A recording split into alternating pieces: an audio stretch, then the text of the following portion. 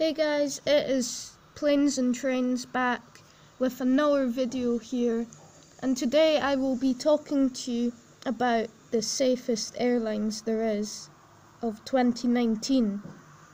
So without further ado, the first, number 5 is American Airlines.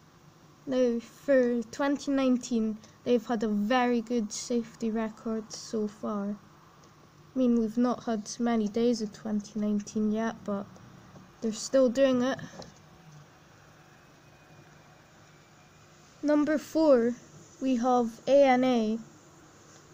Now, correct me if I'm incorrect here, but they're Japanese. And they've also had a very good safety record. Better than American Airlines, that is. In third place, we have Air Alaska, the American carrier.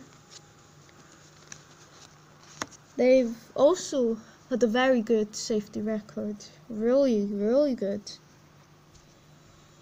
In second place, we have Air New Zealand, who have a wonderful safety record. They're just absolutely amazing, guys. And then in first place, of course, yet again, we have Qantas.